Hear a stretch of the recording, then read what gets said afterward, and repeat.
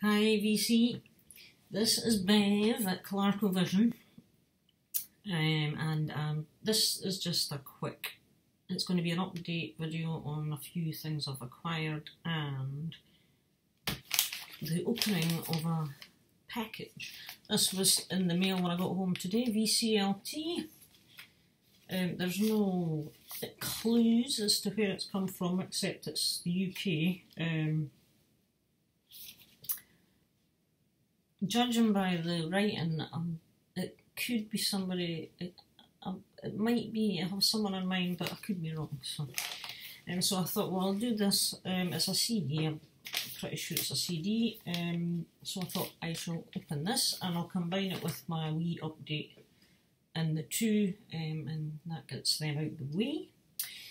So, without further ado, let's get opening this nice little jiffy.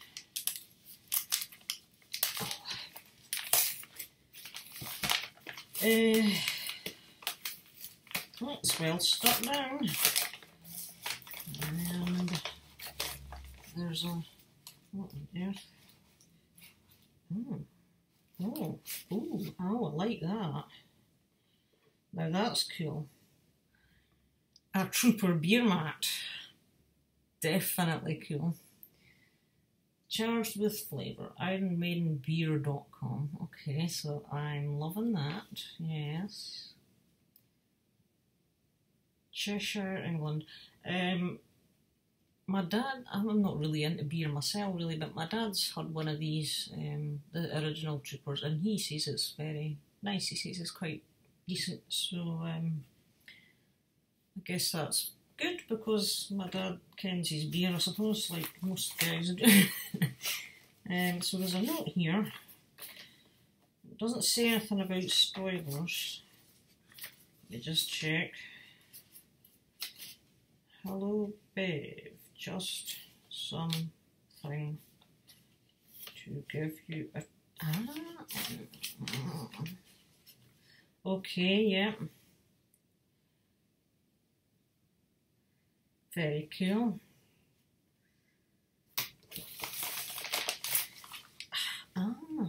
Okay. Interesting stuff. Yeah, because I have to confess, I've never actually owned anything by this well-known band, I guess you could say. Dio, Ronnie James Dio's band that he set up back in the day. Now this one, it's from Metal Mickey, and I was mentioning to him recently that I didn't actually have any Dio. Now I know there's several people who have, who highly rate Dio, not just in the VC, but I've got other friends that kind of, you know, are highly into Dio stuff. So, and I don't really know why I've never, just back in the day, it's another one of these bands I knew were around, I was aware of them, but they never, I just never took any interest at the time.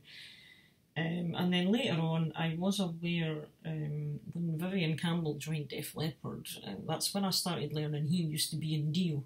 And people used to say how great he was in Dio, etc., blah, blah, blah.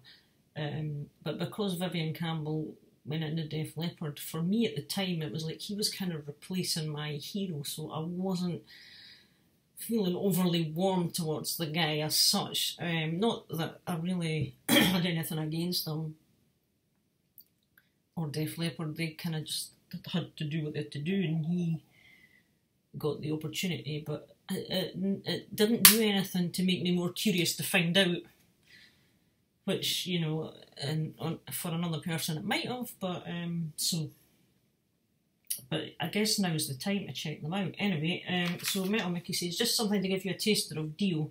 He reckons it's not the best Dio album, but he says it's a spare one he had, so he wanted to give it to me to give me a shot, and that's fine because, you know, I'm more than happy. Interesting cover actually, Lock Up the Wolves. So I don't even know what year, this says 1990, so But yeah, I'm eager to check this out and just see what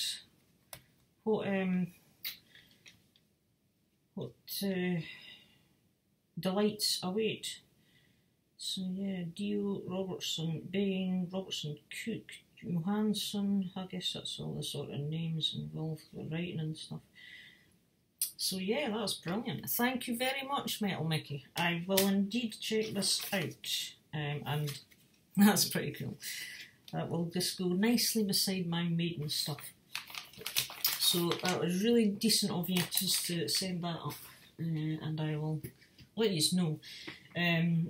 Now, I've got a couple of records and a couple of CDs, shall we say. Now, for those of you who are friends on Facebook with me, you would have seen that I landed a Holy Grail in Running Wild's Port Royal. This is an original pressing from 1988.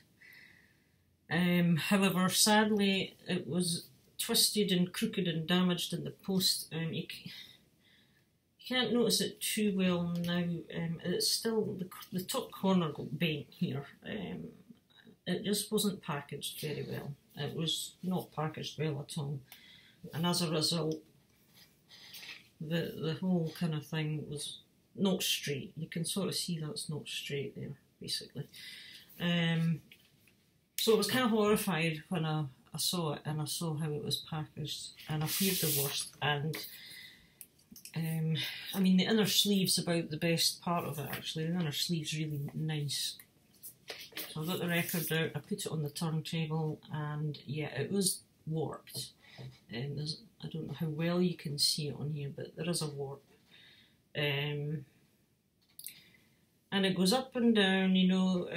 The stylus looks like it's floating on the crest of a wave when it's going. It does play, but and the guy said it was in excellent condition. It's, I wouldn't say it was excellent. There's quite a few surface marks, but anyway, on the whole, I was hugely disappointed because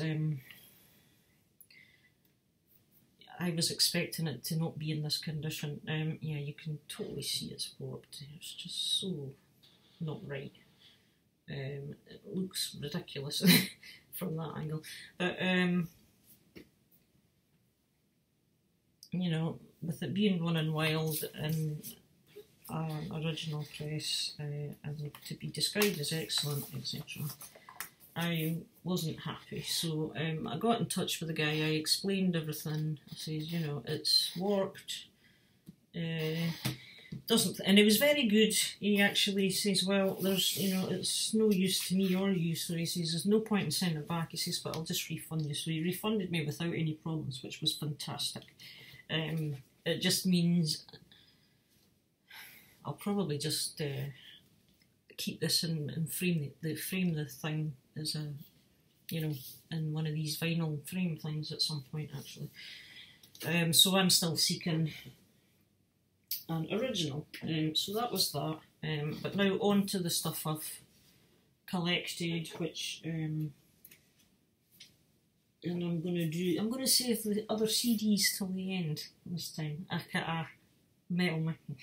He gets his vinyl at the road first. So here's another one I just got recently, and I'm really delighted to get this because I got Cauldron's latest recently, New Gods, and I really enjoyed that. And I had sampled one or two of this album and another album, and Darcy happened to comment in one of my videos that he reckoned I would like this one as well. So I went for it. I couldn't see it on, it wasn't readily available on Amazon, etc. I don't know if it was specifically a limited, but I think this might be a limited edition.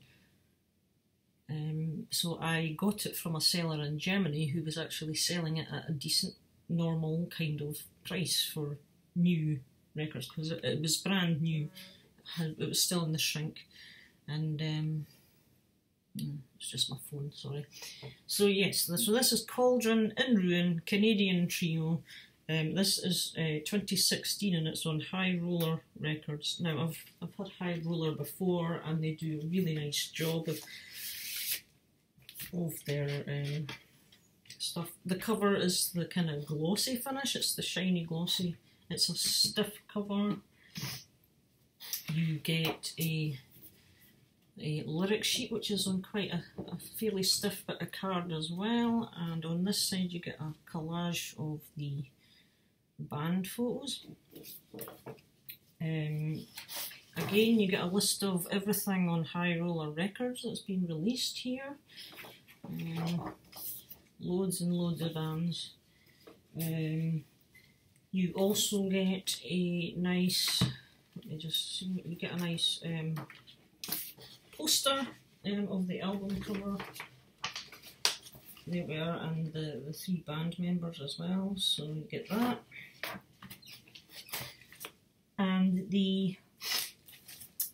it came in a plain sort of inner, but it was poly-lined, which is fantastic. I do like a poly-lined sleeve, I have to say. And it's on lovely blue vinyl. It's on kind of, I think it's the kind of see-through vinyl, the sort of transparent or translucent or whatever. Although you can't see that too well, but it's a nice sort of royal blue, if you like. 180 gram, and I have to say I love this album too. I'm undecided as to what one I prefer at the moment. I can't make up my mind if I have a favourite out of the two, but I just love them both. So that was that. And the other record I got, now this arrived on Tuesday. I ordered it through Frontier's own website, and this is not scheduled to be released until the 22nd of March, which is tomorrow. But it arrived on Tuesday, so I was quite surprised at how quick, but you know, I guess they just shipped them out as soon as they arrived at their end. And it's Harem Scarum, and it's a reissue of their album Weight of the World. The only thing is, I can't remember what year this came out, to be honest with you, but I think it would be in the 90s at some point. I'm sure this is a 90s. So obviously, if there's an original of this on vinyl, it'll probably be a fortune. But I was sampling some of their music, and of this album, Weight of the World, I quite liked a couple of the songs, so I decided to just treat myself. And it comes in a gatefold sleeve. It's on Frontiers Records. Now, I've looked all over. It doesn't have an original year. It's just got 2019 down here. That is the track listing, and it is in a gatefold. Here we have it. You've got the lyrics on this side, and the band and details on that side, thank yous, etc. I believe these guys are Canadian as well, actually. And it just came in a plain white inner, and this one's on a green vinyl. It's kind of like a marbled sort of green marble, as there is kind of other kind of bits through it, or splatter. It's more like a marble and a splatter, I think. So yeah, 180 gram, and that is Harem Scarum and Weight of the World. So I quite like this album in particular. I quite enjoy. I'm new to Harem Scarum as well, actually. I picked up 2 CDs in a charity shop recently. What I find about them is I think they've kind of gone, certainly in the vocal department, they've kind of gone for the big vocal sound, kind of what Def Leppard were doing after Hysteria and on into Adrenalize and Euphoria and stuff, and I guess how they still do it. But there seemed to me a lot of big layered vocal sound coming off, and I don't know if that's the kind of thing they were trying to go for. And it's okay, but that's just kind of what it reminded me of, the kind of the Def Leppard vocal sound in a way, how it comes over. But yeah, it's they're another good melodic hard rock, so check them out if you haven't. So that's the records, and onto the CDs. I've been on a wee lucky streak regarding this set I'm doing. You'll possibly have seen me pick up High and Dry and On Through the Night. Well, here is Pyromania, and it's the Japanese pressing from 1988. They reissued the 4 albums, and this is album number 3 on the OBI picture CD, which is really cool. And again, this is in lovely condition. I'm not going to open this one up. You've got the 10 tracks that you'll never read it off of that. And you get the booklet cover, and you also get an inner lyric sheet. So it opens out, and you get the lyrics in English, and you get I think you get either the lyrics in Japanese, or you get a bit of a write-up in Japanese. And so I just need to get Hysteria now to complete this set of these 4 from Japan. So I'm really chuffed about that. This one came in from the United States, actually, at a decent price. So, and I picked up this as well. This is Def Leppard in the 80s. And it is Def Leppard in the 80s, and obviously that picture is as well. It's an old picture. There's Pete Willis. And it's not music, though. This is an interview, and it's an interview with Steve Clark, actually, which basically says it all. That's an essential piece for me. It's an interview with Steve. I think it's around 1988 from the content that he's speaking about, but what's a little bit disappointing about it is the way it's been put onto the disc. You get Steve answering all the questions, but you only hear the interviewer a couple of times. So it's basically, you'll hear the interviewer maybe ask a question or two or comment on something Steve said, but for the most part, Steve is answering loads of questions, and you're not actually getting to know what question is being asked, which in places makes it a little bit tricky to follow or to understand what he's talking about, and specifically, but for the most part, I can kind of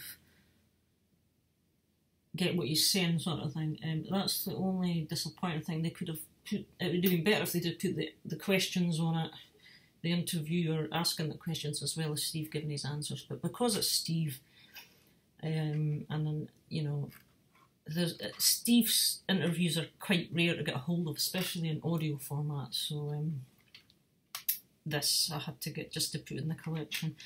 I don't know, it's MVD Audio who issued this. I've no idea, but I think it's come from the United States, this particular disc.